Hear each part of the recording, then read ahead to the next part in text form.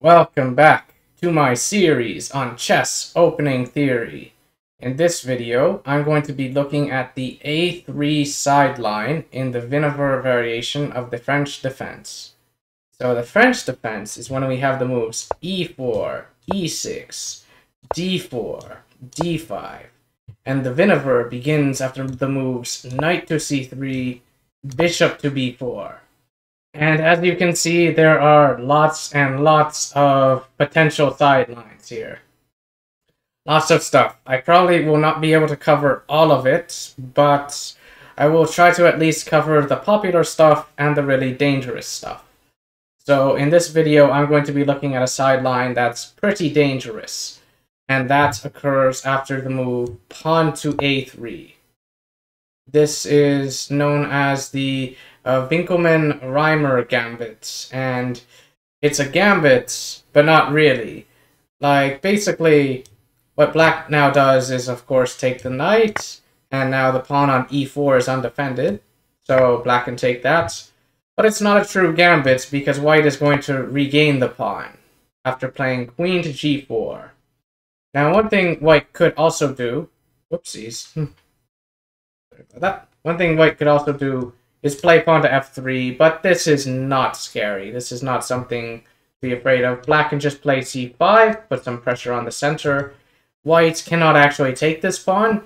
If white does take the pawn, then black has to move queen to h4 check, and black will just, at the very least, regain the pawn, and probably also mess up white's castling rights, since g3 is no good due to the pawn just falling and then taking the rook on h1. And so, basically, f3 is not to be afraid of. Queen to g4 is the main move that black should be scared of. So, in this position, there is no nice way for black to save both of these pawns. So, knight to f6 is a good move to make. Just protect this pawn, since it's a central pawn. It's kind of more valuable, more important. It's it's controlling more important squares. Like, black very often sacrifices the g-pawn in the Winawer. Black can now play rook to g8, getting the rook into the game, activating it. Queen to h6. And then there are lots and lots of choices here, lots of alternatives that black can now play. But I like the move that Anish Giri recommends in his course on the French, which is just to play pawn to c5, striking at the center. There are not a whole lot of games that feature this line and the ideas associated with it, but I did manage to find one. It's a pretty good one.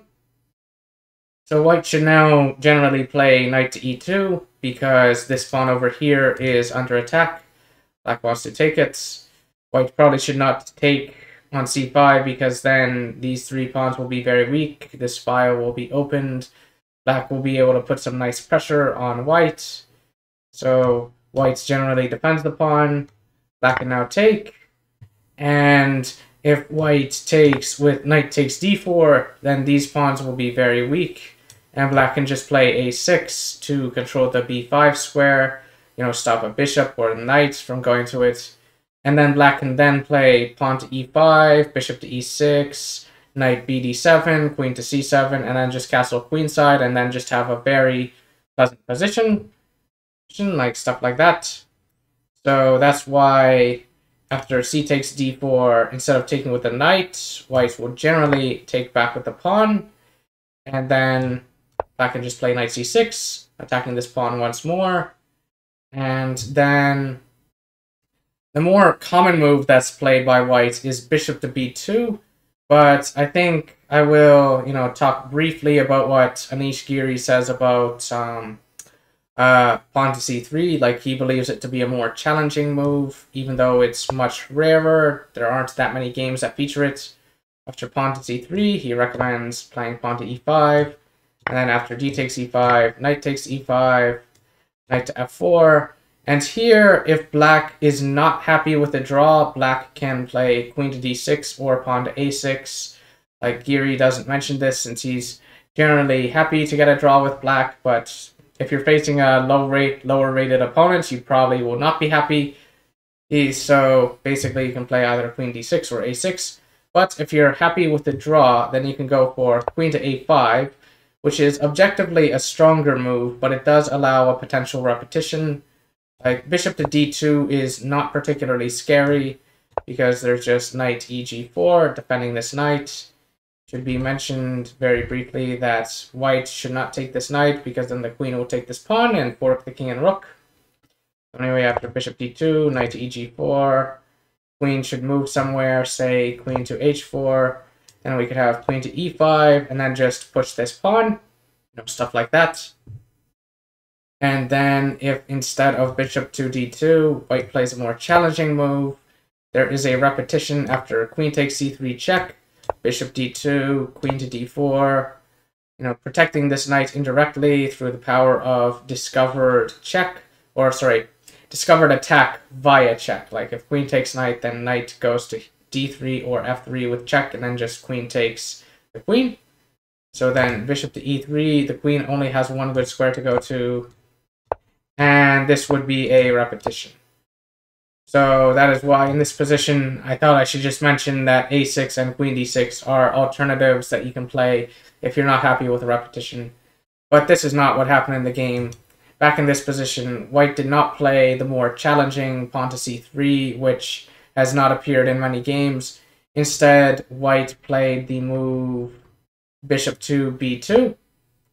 And now black played bishop to d7. And an important thing to mention is that black's actually okay to keep their king in the center for the time being.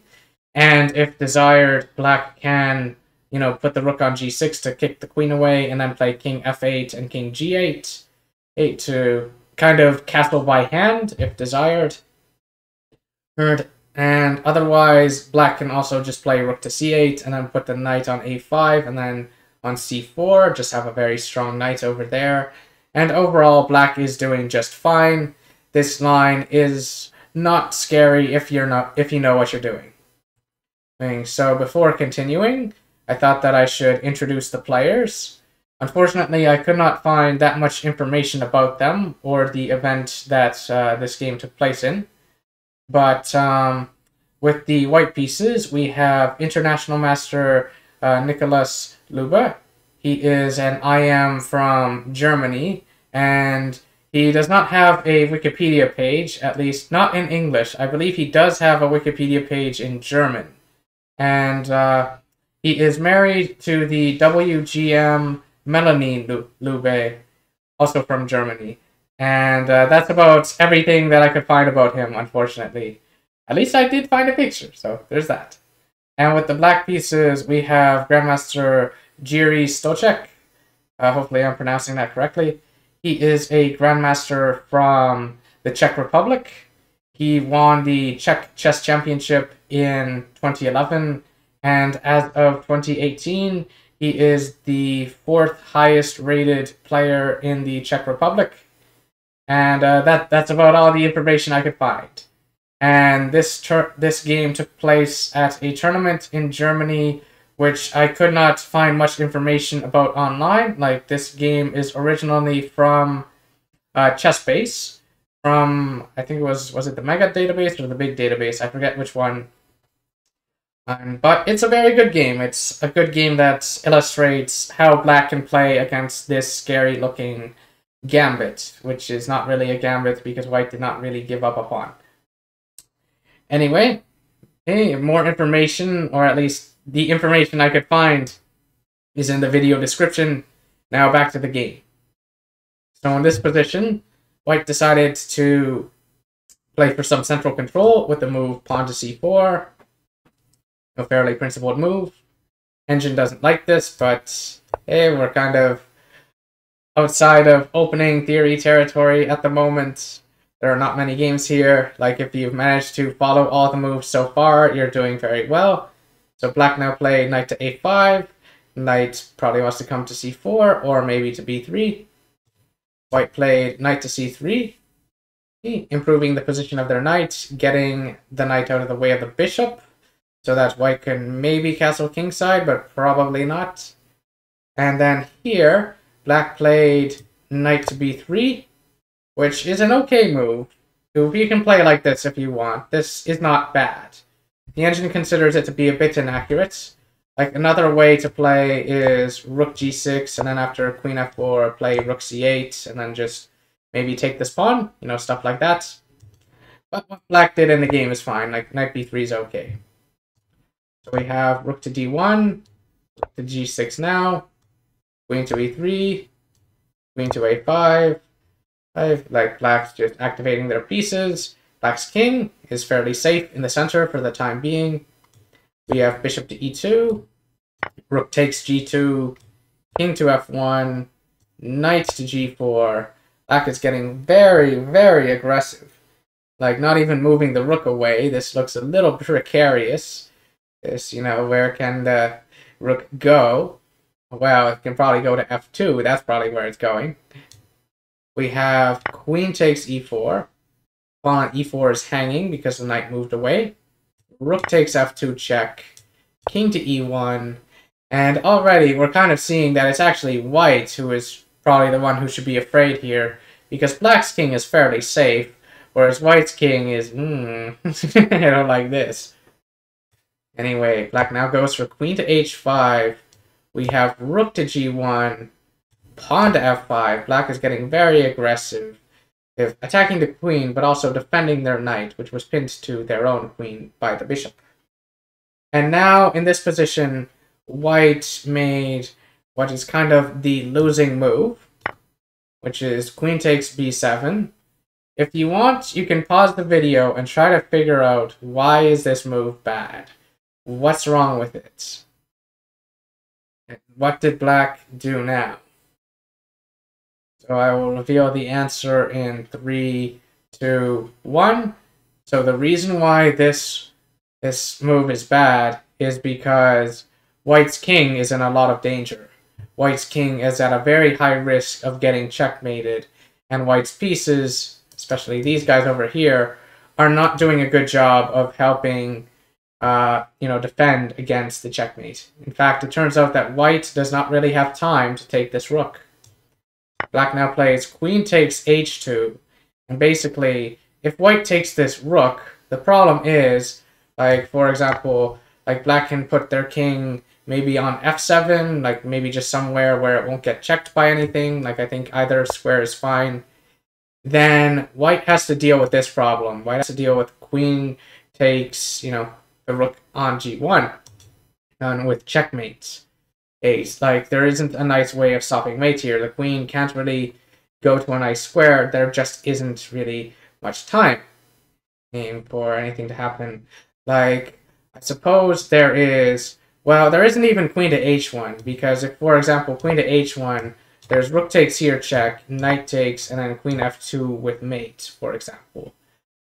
Well, so basically, white does not have time to take the rook on a8. White has to kill this knight on b3 instead. So, that is why, queen takes b7 is no good. It's because black's mating attack is just way too strong. So after queen takes h2, white decides to take the knight on g4. Like, that is, very sensible. When your opponent is attacking you, it can make sense to just try to get rid of their pieces so that they run out of pieces to attack you with.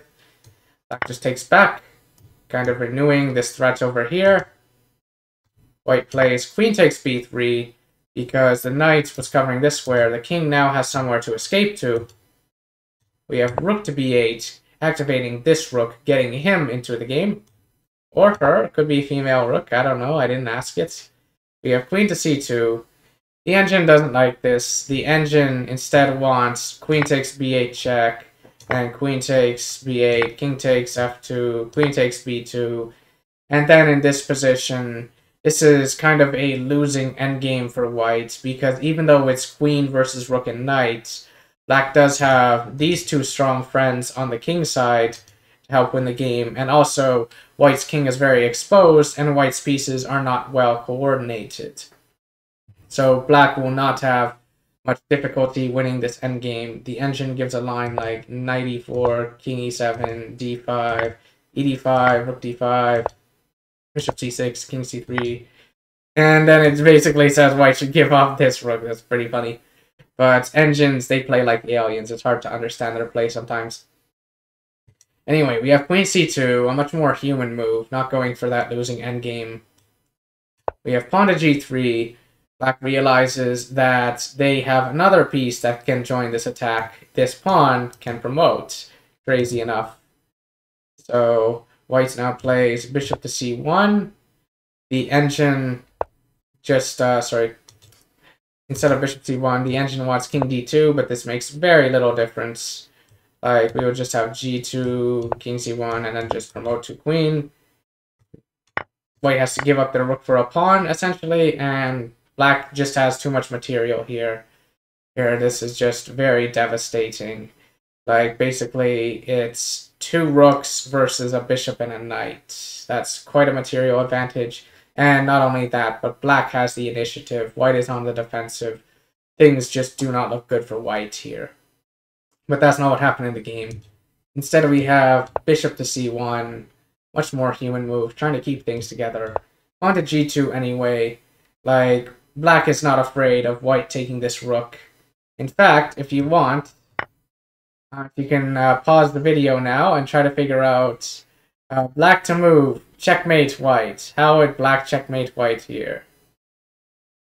Like, it's not mate in one. It's not mate in one. Just, I will reveal the move in 3, 2, 1. Or moves, I should say, in 3, 2, 1. So just check like this. And then there are actually multiple ways that work, but this is one of the fastest ways. To just do all this. Like, basically, oops, that's the wrong one. I am silly. It's queen f5 so that the king can't go here. I am so silly. This queen does a good job of covering that. Anyway, that is one way of delivering mate.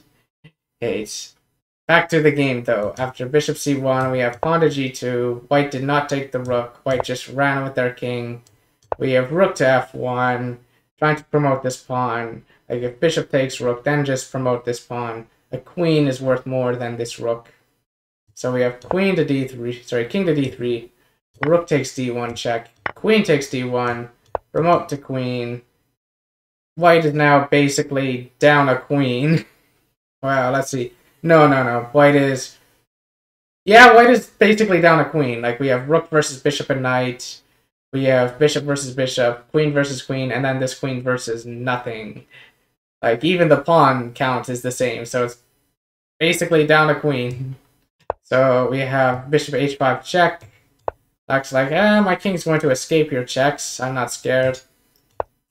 Queen to f3.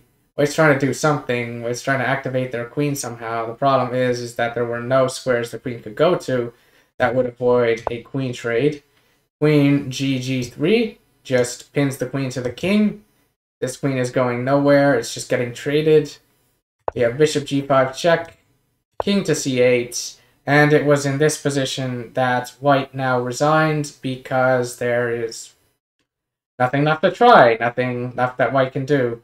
Black just trades queens, and then black is just going to be up a plain queen. And yeah, I hope that you enjoyed this game. Hopefully this gambit or this sideline isn't too scary for you. And be sure to like, comment, subscribe. Bye for now.